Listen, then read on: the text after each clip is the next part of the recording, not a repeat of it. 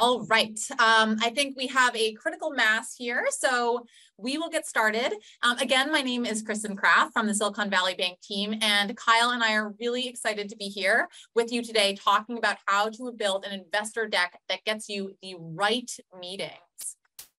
So a little bit of context setting. We see ourselves at Silicon Valley Bank as sitting sort of in the middle of a bunch of different circles on this Venn diagram. We bank a majority of venture-backed startups. Here in New England, we bank about 70% of venture-backed startups. And then we also bank about 75% of VCs, and then work closely with many other ecosystem partners. And the reason I call this out is because our goal is to increase your chance of success. We want to stack the deck in your favor and help you succeed, whether it's with your investor pitch deck or with your fundraising strategy or your go-to-market strategy or an introduction to a top lawyer or fractional CFO. And consequently, we're always looking for incredible experts who can help lend advice and lend their perspective on common founder challenges and opportunities. So my own background is in startups. I'm an erstwhile founder and then longtime operator, coming from a marketing background in B2B SaaS companies. And I will let Kyle introduce himself because he is one of these cherished ecosystem partners that is super expert in his domain. And we're so grateful to have him here lending that expertise to this topic. Kyle, you want to introduce yourself? Sure. Thank you for having me, Kristen. So been a longtime partner of SVB, actually. I helped build a company up here in New Hampshire called Dine. That was a very happy SVB client for many, many years. And I've just stayed in great touch and collaborated with the SVB team over those years. So, I think in York IE, what we've basically built is what we call a vertically integrated strategic growth and investment firm for technology companies. So our core operating business is an advisory as a service business where we help companies with everything from product development to go-to-market and RevOps to FP&A to marketing and communications. And then we also are an early stage seed investor. So we manage a captive capital pool of about $20 million per year that we invest in 15 to 20 B2B SaaS startups every year. So, our reach, we have a very large community. We partner with companies like SVB, the other VCs in the ecosystem, other service providers, and, are talking to thousands and thousands and thousands of founders, operators, startup team members every single day. So we're really kind of taking a lot of those learnings and trying to give back to the ecosystem through resources and honestly doing things like this with you people. So we're really excited to be here. Awesome. Well, can't wait to let everybody hear your best practices, strategies, and must-haves. So a little bit of context here about why investor alignment matters. Certainly during trickier economic times, let's say, it's tempting to sort of be like, well, why would you even question it? Like anyone who's willing to give you any amount of money, like you should take it. But the fact of the matter is that, first of all, you're not going to have people, either you have a sort of strong company with the right fundamentals, and therefore you may have your pick, or you may not. And so that alignment really matters. But I think even more importantly, it's about how you spend your time. As a founder, time and energy, like they are your most precious assets.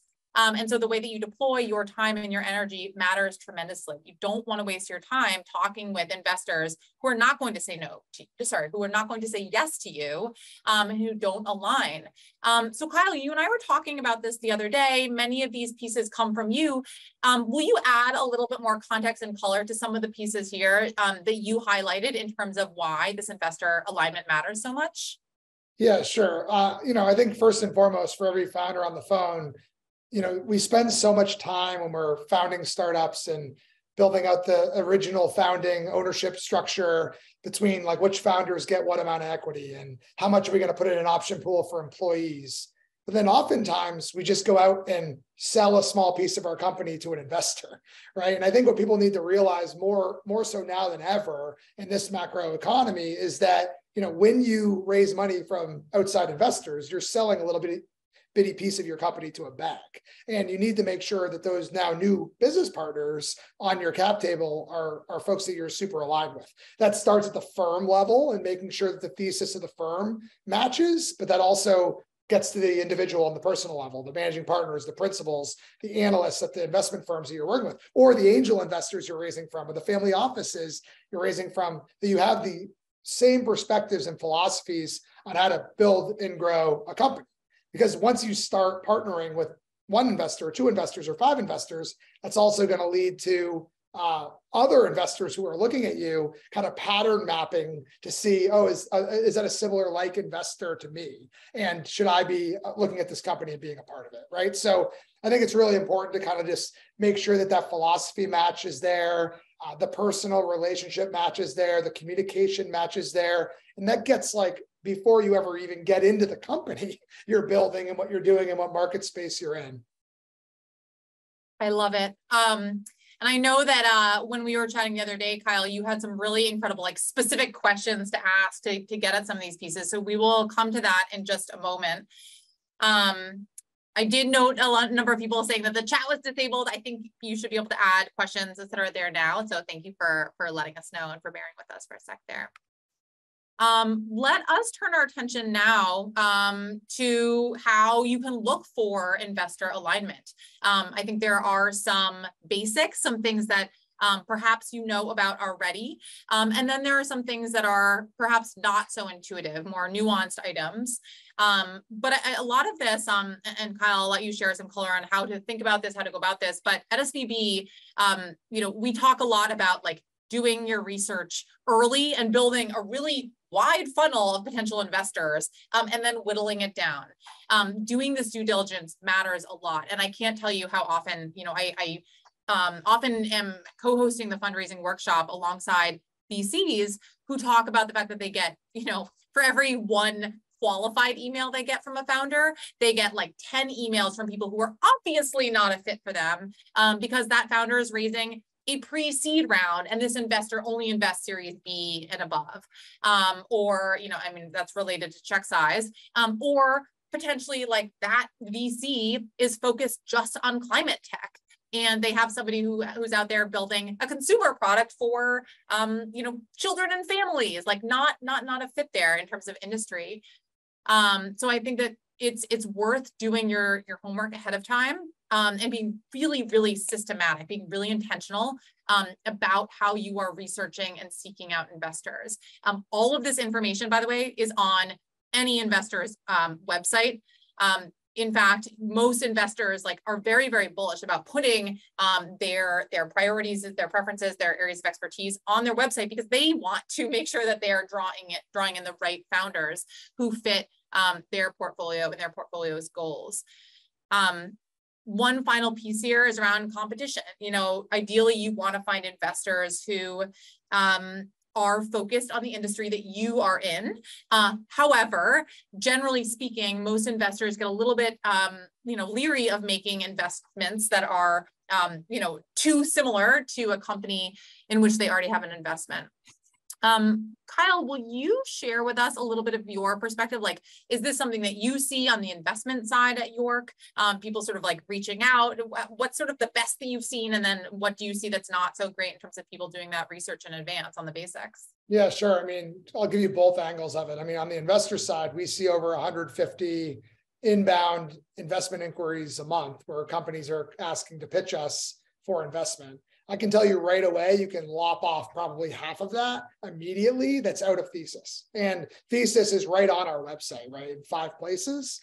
So it's, pretty straightforward there. On the founder side of it, I can't tell you how many times I've reviewed an Excel spreadsheet or a Google sheet on investor outreach programs, and it's just a spray and pray mindset. And I think one thing you need to remember when you are running a fundraise process is treat it more like a good sales process, right?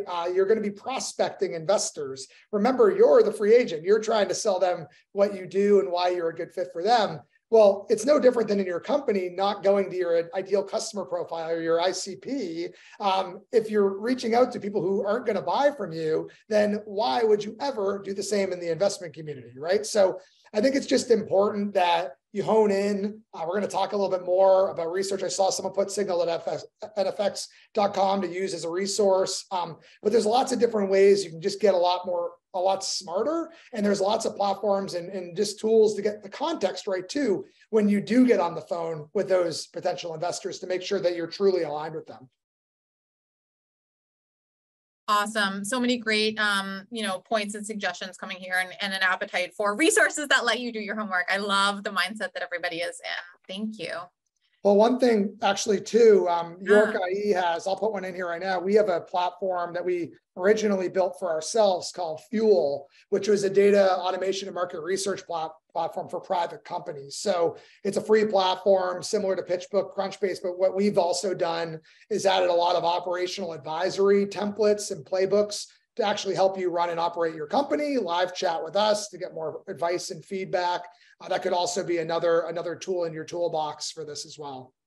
I love it. And, I will say, I talk with founders, sometimes not SVB clients, because SVB clients are too smart for this, but, I'm occasionally, I hear from founders who are like, oh, I just don't have the time. It's like faster and easier for me to take this spray and pray approach. But really it's not. I'm going to sound like my dad for a moment here. But, I think preparation is oftentimes you should be spending the majority of your time on that preparation, because it makes you so much more efficient on the back end and a lot more successful, quite honestly.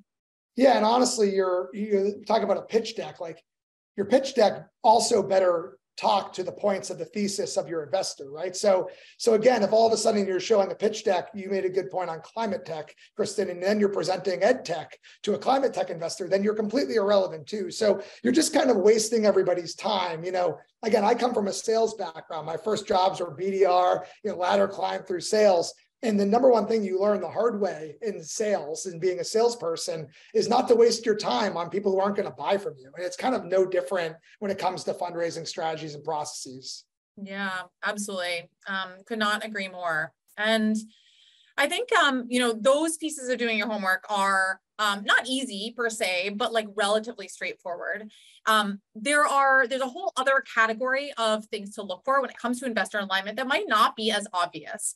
And some of these nuances include the philosophy of the investment firm, of the team. I'm going to let Kyle speak to this because he has some really incredible points when we were talking the other day about pragmatism, about how an investor thinks about growth, and how you think about, questions to ask yourself about what type of growth you want to see for your business, and making sure those things are aligned. There are a lot of value adds that your investors can bring to the table, from advice to introductions, to helping with key hires, to even helping with, those initial sort of customers that you're trying to land and use as your flagship customers.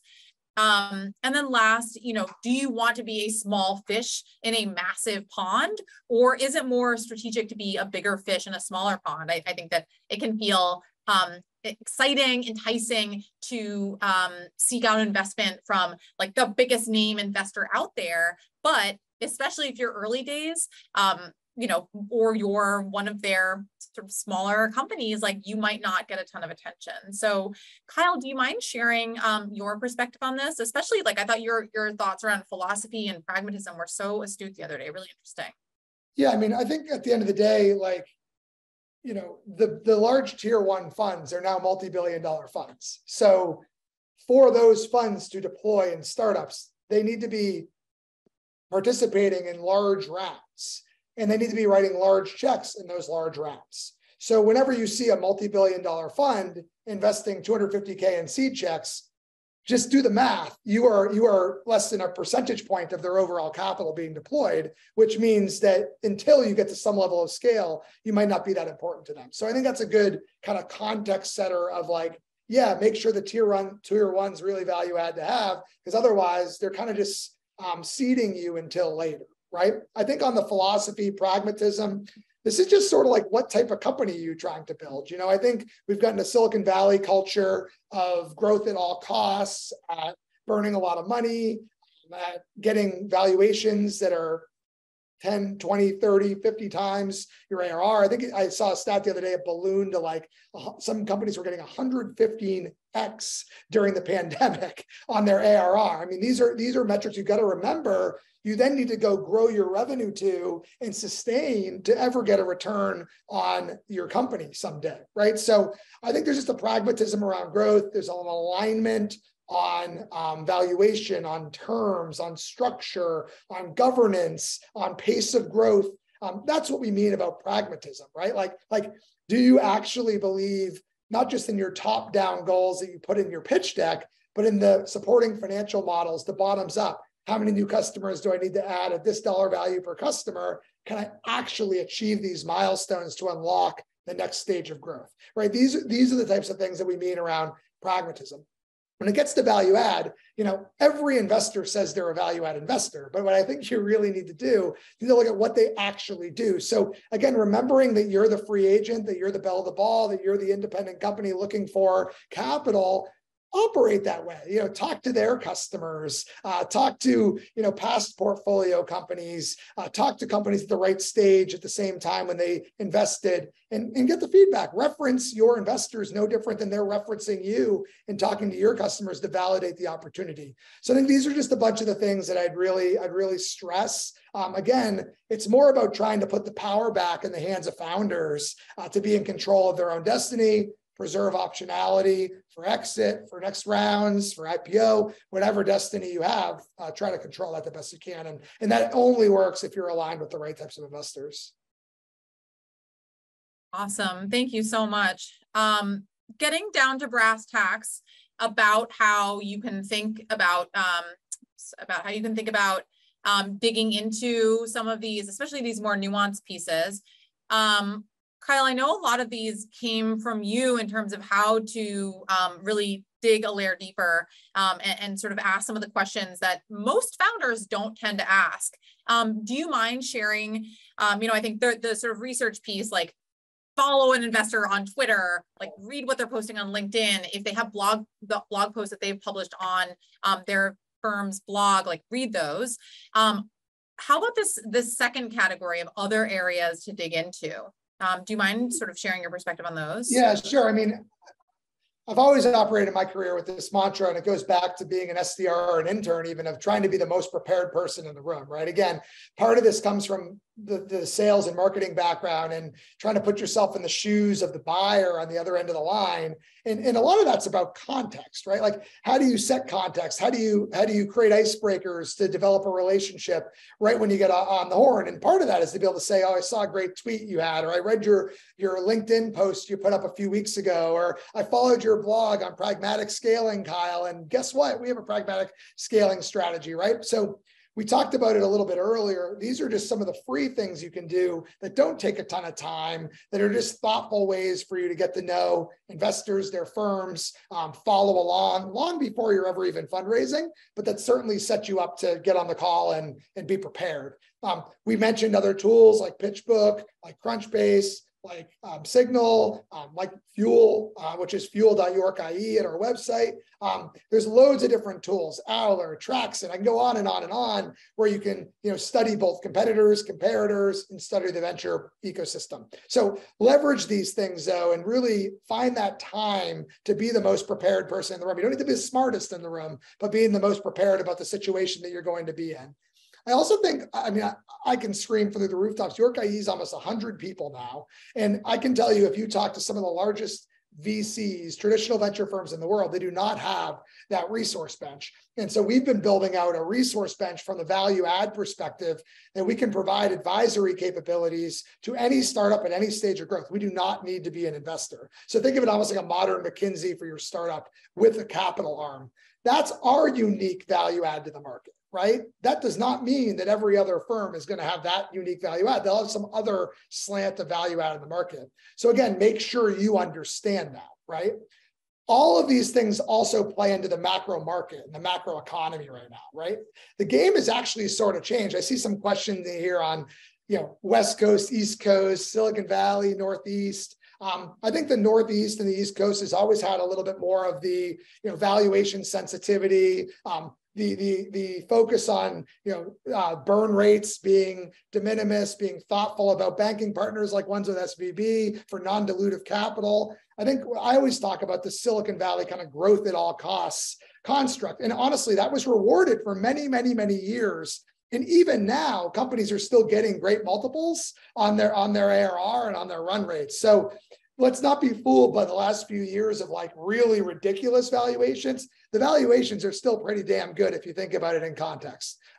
So again, these are just some different things. I also think like remembering that you're also interviewing this new shareholder of your company when you're raising money is super important.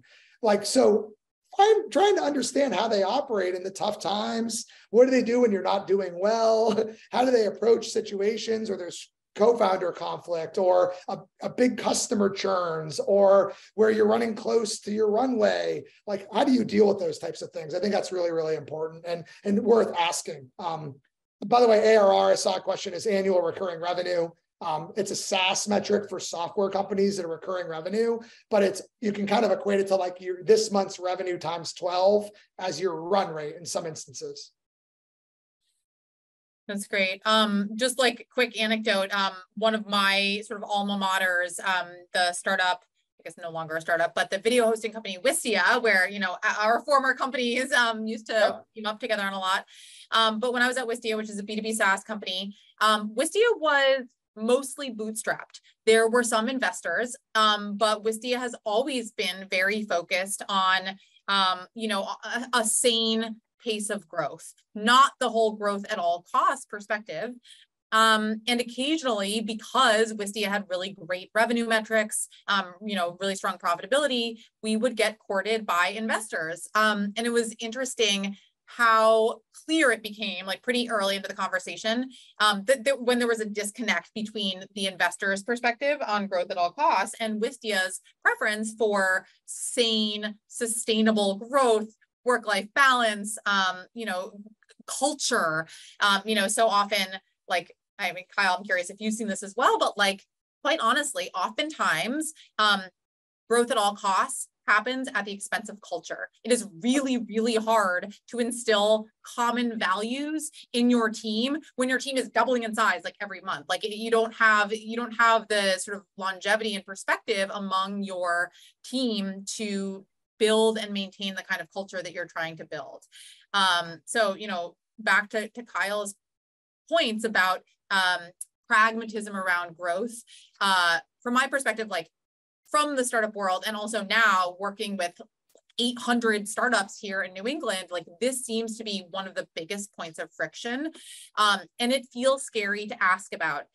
You know, I know it can feel uncomfortable to have this conversation with an investor who you desperately want to invest in your company, and to ask them hard questions about like, hey, like, honestly, like, are you going to be pushing me to grow faster than I want? Like, do you realize that actually culture is super important to me? And I'd rather build a team and a culture that's going to, you know, still be around and that people are going to love 5 years from now, even if sometimes that's at the expense of growth. Again, it can be uncomfortable, but better to ask those questions now than regret it in the future. Kristen, we share in that story. Chris Savage, your founder, CEO, and our leadership team, we used to always collaborate on this. I mean, we scaled our business to 30 million ARR before we raised outside capital. Now that took a lot longer, and we had to be aligned on that as a leadership team that was the right approach.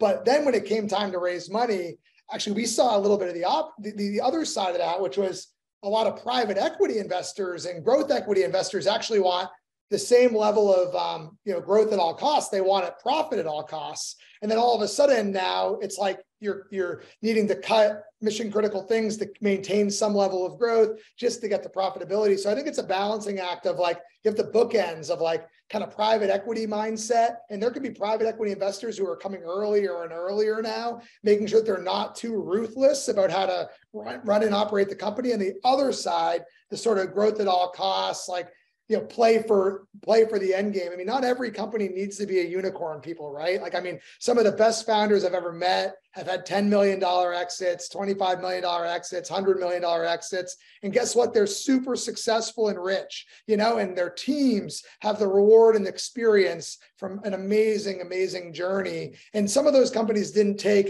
you know, 5 to 7 years. They took 10 to 15 to 20 or still operating. These are all good companies. So like, let's make sure to celebrate all that. We in we in sort of like tech startup fundraising land get sort of like hung up in all of this, but everyone outside this space thinks it's nuts how much venture capital money is out there and how fast we try to go and how much money we burn to get there. So I just think like, again, I grew up in a small family business. Maybe it's like rooted in that. Maybe it's rooted in Dine's bootstrap story. Maybe it's rooted in bootstrapping York IE. But these are the types of things I get on my soapbox on a lot, because I just feel like people try to do what everyone else's do. Do you do what's right for you, and make sure you find the right partners to do it with. Yeah, I love that. That's such a good point. Like literally any priority that you think is right for you, like is great. Just like be very explicit about that. I spoke at a panel at UMass the other night, and the woman interviewing me had a couple $1 million revenue startup, really talented young founder, mid-20s. And she's like, so I keep on getting told that I need to go raise $15 million. Do you think I should raise $15 million? And I was like, I know nothing about your business. I don't know about any of your current capital needs, your profitability, your gross margins. I don't know anything about any of your expense profiles. Like, I have no idea if you need to raise 0 or 50, right? And I think sometimes people give like advice, like blanket advice. And just remember, you are a unique snowflake. There are patterns to map towards, but you are going to be your own unique business that's built off the philosophy of your leadership. Yeah, totally agree. You know, a few kind of just table stakes items to keep in mind. We touched on these already a bit, but as you are thinking about qualifying investors, again, like think of this as a sales funnel. You know, you want to make sure that you're checking the box on each of these pieces as you are doing your research. Ideally, you are building a spreadsheet and going through it line by line and getting really specific and really diligent about alignment with investors on all of these parameters, in addition to all of those more nuanced pieces. And just to take us home, you know, also a few other pieces. You want to make sure that you're clarifying the story, why you, sharing your origin story, as well as the change you hope to see in the world. You know, investors love a story. They love passion. Like, let that shine through. Practice it with everyone you know. Make sure also that you're really realistic with the data. I get nervous for people when I see these, like, you know, TAMs, like total addressable market, equations that are just so gigantic. Be realistic here, and also share those early success metrics. And then last but not least, the presentation matters as well. You know, spending a small amount of money to make your deck look nice is generally quite worth it and will pay off in the long run. I can't tell you how many pitch decks I see from founders where just sort of the basic like aesthetic is not there. Do yourself a favor. You know, those kinds of things, they do matter. Make life easier for you. Kristen, I did just drop in there. It's simple. It's just a tweet from me. I pinned it on my profile. Like don't overthink your investor deck. Get a 15-slide deck. Yes, it's got to look good, but the story arc and the framing, and you got to answer the questions that an investor wants to hear from you or needs to hear from you. You got to also remember, so many times you're never even getting the chance to show it to them. You're just sending it in an email follow-up after a conversation or after a lunch. So you need to be able to make sure it explains everything. So just give that a look. We have templates on the Fuel platform too, but I think that would just be a very simple thing to keep and remember when you're creating your deck as well. 100%. And then keep in mind, like, just as you are doing your research on investors, they're doing their research on you. So make sure that you are telling your story in the way that you want. Write a blog post about that origin story. Use a video to share that vision and share that passion. And consider sending that video to folks before you go in to meet them in person, or sharing that on social so that it's easy for investors to find when they're researching. Be really active on Twitter, on LinkedIn, to help build your brand and attract the right people. I know we're at time, but you know, I'd be remiss if I didn't say that, you know, for all of you on this webinar who are SVB clients, thank you so much. We love supporting you. Please take advantage of all of these elements here. For those of you who are not SVB clients, we would love to help you with so much. We have excellent banking products, 4.33% interest rate, which is 30 times the national average right now. And then there is so much more that we do above and beyond that in terms of access to VCs. Again, given that we bank a majority of investors, we can do a lot to put founders and investors in the same room together. We also help founders with a lot of practice, doing those pitch sessions, refining that pitch deck, giving strategy, connecting you with amazing experts and people like the folks at York IE, as well as individual founder success efforts, whether it's around fundraising or go-to-market strategy, talent acquisition, in addition to various ways to help you extend your runway with discounts, freebies from our partner.